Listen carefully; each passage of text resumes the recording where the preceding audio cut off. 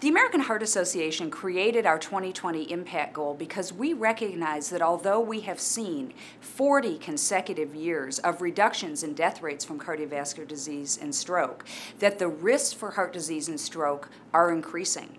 As a matter of fact, back in 2007, the American Heart Association's board of directors made a very bold decision, and that decision was to change the mission statement of the AHA from one focused on reducing death to a mission statement focused on promoting health and promoting life. And here's why this was an important change for the association. As background, only 3 other times in the history of the American Heart Association has our mission statement been changed. The recognition that the great work we've done in reducing death is just not sufficient for having a healthier population was what really drove the board to refocus our efforts and to make sure that we were holding ourselves accountable to creating a healthy environment for all.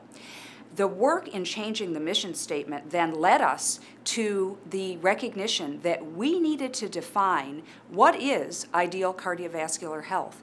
Never before has that definition been vetted and published. So the American Heart Association scientists and volunteers worked for 2 years to come up with this concept of ideal cardiovascular health.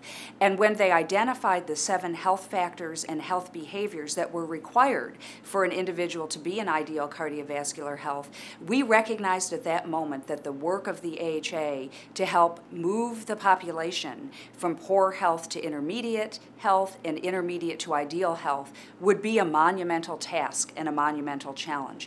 But we were up for the challenge. So we set our bold goal to improve the cardiovascular health of all Americans by 20% by the year 2020, while continuing to focus on reducing deaths by 20% during that same time period.